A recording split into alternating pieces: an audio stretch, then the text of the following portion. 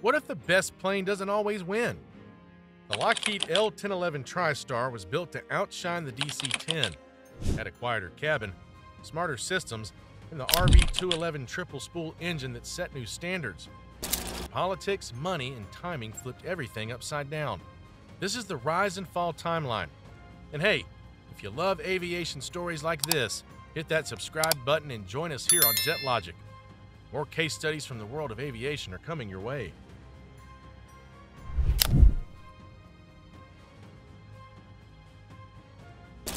The late 1960s were electric for aviation. The world had just spent 2 decades soaring higher and faster.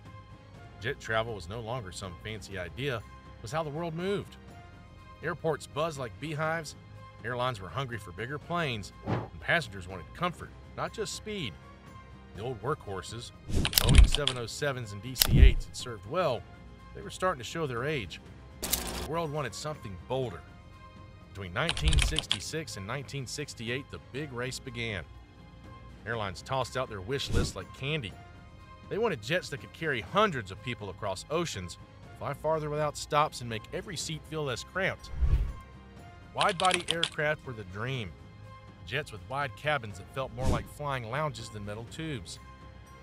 Lockheed and McDonnell Douglas smelled opportunity. Boeing had its eyes on the giant 747. These two saw a sweet spot. Something smaller, cheaper, and easier to fill. Tri-jets became the golden ticket. Why 3 engines? 4 were expensive and noisy. 2 weren't trusted for long ocean hops yet. 3 was the perfect compromise. American Airlines, United, TWA, and a few major international carriers were ready to write checks. Whoever won their hearts would own the skies of the 1970s. The market heated and stakes sky high. Lockheed and McDonnell Douglas both raced to lock in launch orders, and engines would decide the winner.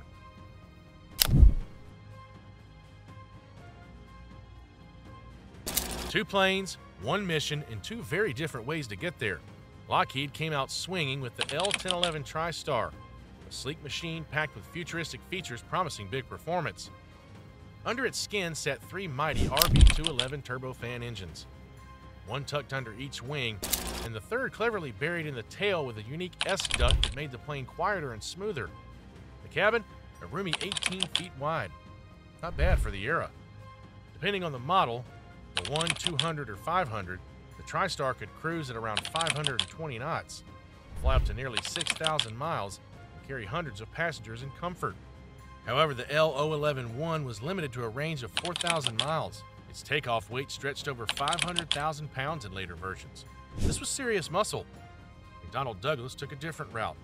Their DC-10 was also a tri-jet, but they went with a straight-through tail engine, simpler, easier to maintain. And they powered it based on already trusted technology, GE CF6 and Pratt & Whitney's JT9D. The fuselage was just a little wider, roughly 19 feet 9 inches, giving airlines flexible seating layouts. The 30 and 40 variants had the range and payload to go head-to-head with the TriStar. Where Lockheed leaned into tech, McDonnell Douglas leaned into practicality. The TriStar had better pressurization, smoother rides, and more advanced avionics. It was like flying a luxury car. The DC-10 was like a tough pickup, reliable, familiar, and cheaper to fix. And for airlines nervous about risky technology, that mattered. On paper, the TriStar often checked more boxes, but the big question was, who could deliver, and with what engines?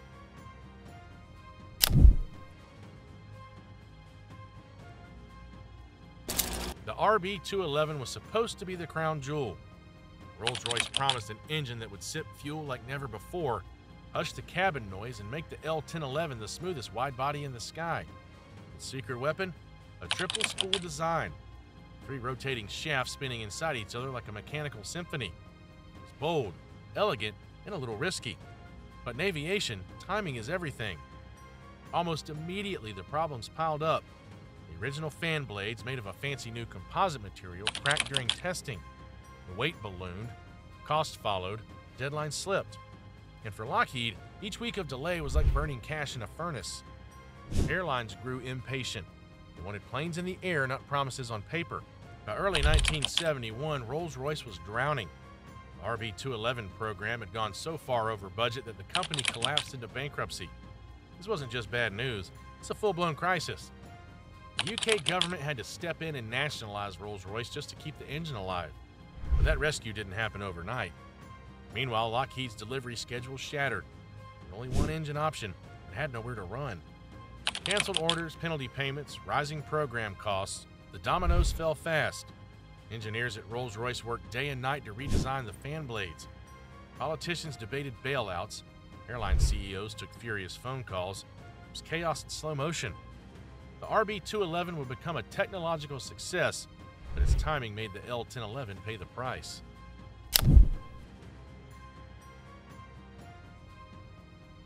In the jet age, winning isn't just about building a great airplane. It's about winning the order book. In the early 1970s, McDonnell Douglas played that game like a pro. While Lockheed wrestled with engine delays, McDonnell Douglas was shaking hands and signing contracts. American Airlines became the launch customer for the DC-10. It was later joined by United Airlines. Why? Because McDonnell Douglas could promise what Lockheed couldn't: airplanes on time. They used engines already available, cutting uncertainty out of the deal. Airlines love certainty. The numbers tell the story.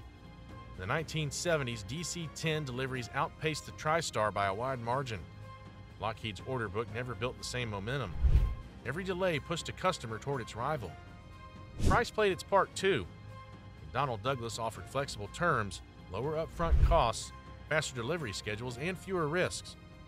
Lockheed had performance guarantees tied to an engine still in limbo. For airlines under pressure to fill seats and grow routes, the safer bet was obvious. Politics played a big role too. In 1971, Lockheed leaned on $250 million in U.S. loan guarantees, which instantly rattled airlines. Bailout talk made the company look shaky, no matter the details. Meanwhile, McDonnell Douglas swooped in with a cleaner image, sharper sales pitch, and no political baggage. This wasn't about who had the fancier airplane. It was about who showed up first with a working one. And in that race, timing beat technology. As orders flowed to the DC-10, Lockheed's pipeline thinned, and their financial runway shortened.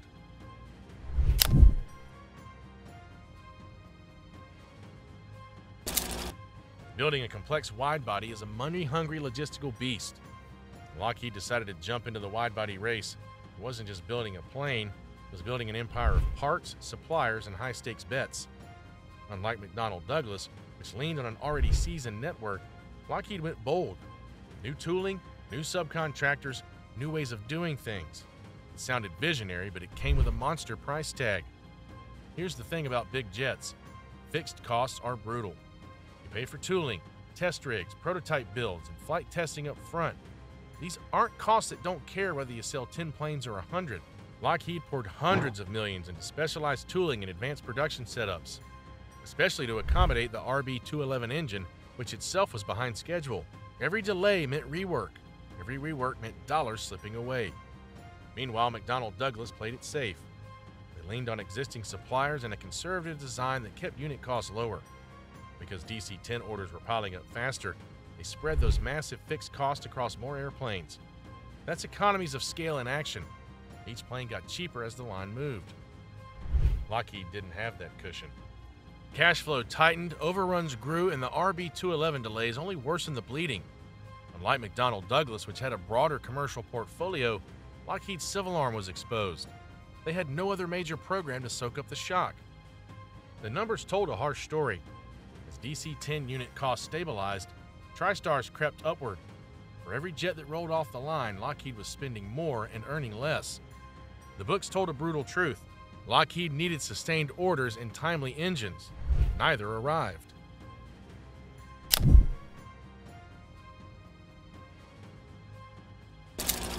Test flights reveal design strengths and occasionally fatal weaknesses. The TriStar's first flight took off on November 16, 1970. Certification came in April 1972, with service entry in April 1972 with Eastern Airlines. The DC-10, meanwhile, first flew on August 29, 1970, entered service with American Airlines in August 1971, just a year earlier. But in commercial aviation, that year made all the difference. Both aircraft went through grueling flight test programs. The L-1011 racked up over 1,500 hours, proving its advanced flight deck and smooth ride. But its schedule was dictated by the RB211's delays. McDonnell Douglas got to the market faster, and in aviation, speed to market often beats perfection. The DC-10 had a stormier start, early cargo door failures, design issues, and safety scares.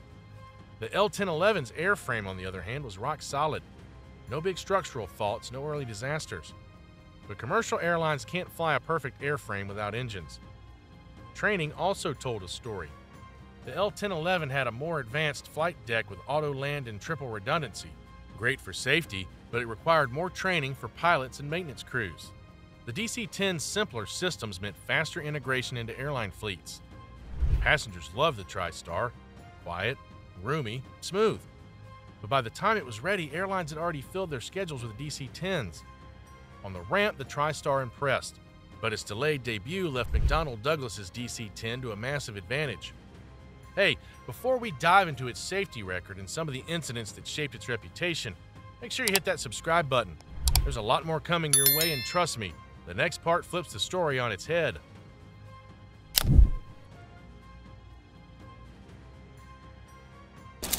Public perception is shaped by headlines, not technical nuance. When it comes to airplanes, people don't always remember engineering, they remember the crashes. And in the 1970s, few jets carried heavier baggage in the headlines than the DC-10. While both the DC-10 and L-1011 shared the skies, their reputations took very different paths. The DC-10 suffered a string of early, high-profile accidents that carved deep scars into the public's mind. The most infamous was American Airlines Flight 191 in 1979, a catastrophic engine detachment and crash in Chicago that killed all 271 on board. It remains the deadliest aviation accident in U.S. history. That one accident changed everything. Insurance costs shot up, passenger confidence wobbled, some airlines even faced booking drops just from flying DC-10s. Meanwhile, Lockheed's TriStar quietly built a very different kind of record. Fewer hull losses, fewer fatalities. A strong safety reputation among crews and passengers alike. But here's the thing. Perception doesn't wait for technical reports. A few fiery front-page headlines can outweigh thousands of flawless flights. Even after the DC-10's flaws were fixed through airworthiness directives and design improvements, its name carried a shadow. Regulators tightened rules, airlines updated training. Public trust, that took far longer to rebuild. In the public eye, reputations hardened, and reputation often equals profitability in the airline biz.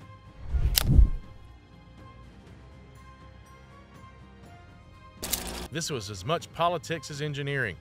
The fall of the TriStar wasn't written in a hangar, it was written in boardrooms, government offices, and oil markets. When Rolls-Royce went bankrupt, the British government stepped in to save the RB211 engine. But across the Atlantic, Lockheed faced a far colder political climate. The U.S. government hesitated to prop up a commercial airliner program, even though Lockheed was a major defense contractor. Then came the brutal economics of the 1970s. Oil shocks, inflation, airlines tightening their wallets, order books slowed, and Lockheed's balance sheet groaned under the massive weight of L-1011 development costs. They tried to cut costs, trim variants, and secure export credit deals, but the numbers didn't add up. McDonnell Douglas with more orders and earlier deliveries could ride the storm. Lockheed couldn't. Politics, oil shock, and a fragile balance sheet combined to turn engineering promise into corporate pain.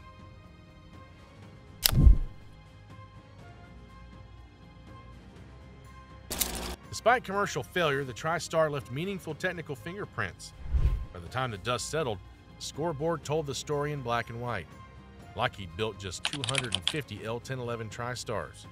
McDonnell Douglas, over 440 DC-10s rolled out of the factory. On the ramp, the DC-10 outlasted its rival, not because it was prettier or more beloved, but because airlines voted with their wallets. While the TriStar's production line shut down in 1984, DC-10s kept working well into the 2000s, many reborn as freighters and KC-10 tankers for the U.S. Air Force. But here's the thing, TriStar's technology didn't die. The RB211 engine family evolved, powering future jets like the Boeing 747-400 and Airbus A330. Its triple spool design set a new standard in efficiency and noise control. The L-1011's S-duct engine layout became an engineering icon, and its environmental control systems and smooth pressurization earned it a reputation for being a passenger favorite. Airlines like TWA, Delta, British Airways flew TriStars for years. Even when the balance sheet said failure, the jet's reputation set ahead of its time. enthusiasts still see it as the underdog that should have won.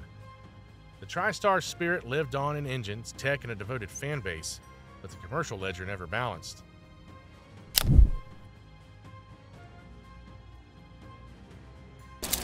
Time for a side-by-side scorecard. Who truly outperformed whom? Let's strip away the nostalgia and look at the cold, hard numbers. First flight, DC-10 in 1970, TriStar in 1970 as well. The DC-10 entered service first in 1971. The TriStar followed in 1972. Both cruised around 520 to 525 knots, while the DC-10 stretched its range up to roughly 6,600 miles in the 30 variant. The early TriStar 1 managed around 4,000 miles, with later variants closing the gap. The DC-10 had a slightly wider cabin, more payload flexibility, and crucially more customers. In production, the numbers speak loudly. 446 DC-10s versus 250 TriStars. With more frames flying, McDonnell Douglas achieved better economies of scale. Maintenance costs stayed leaner and parts flowed easier. Airlines cared about numbers, not poetry. Technically, though, the L-1011 was a marvel.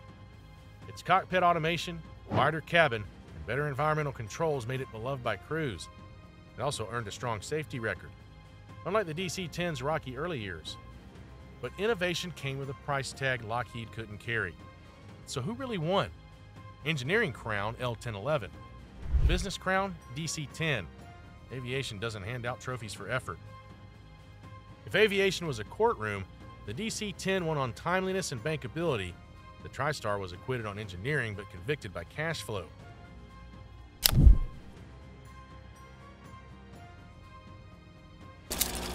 Imagine the TriStar launched on time. Would history change?